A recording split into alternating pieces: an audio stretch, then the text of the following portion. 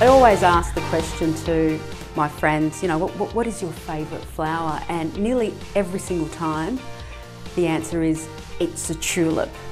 And I would buy them all the time, Mercedes, but they always seem to wilt and, you know, not do the right thing by me. I want them to stand straight.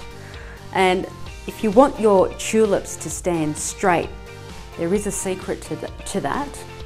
Number one, it is a male cut flower, so you need to cut it flush, not on an angle. And most people cut it on an angle. So the poor tulip that is male is wearing high heels. The diagonal cut allows the water in from the side, and too much drink goes to the head, and that's why they look drunk. So first tip, you need to cut it flush, and then you need to burp it. So like a newborn baby after a feed, you burp it. With tulips, you need to burp them before a feed. So using a pin, you need to burp it. So the first burp goes through the Adam's apple. That's burp number one. And then through the belly button. That's burp number two. And then the knees. And that's burp number three.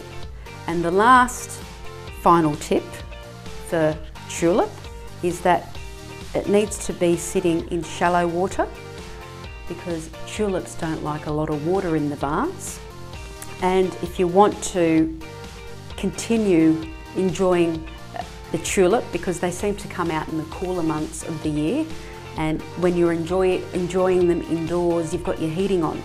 So if you want them to close back up after opening, every night you need to put it outside on your porch or on your veranda, so it can then get cold, and when it gets cold it closes a little bit back up, and in the morning you bring it back indoors to enjoy.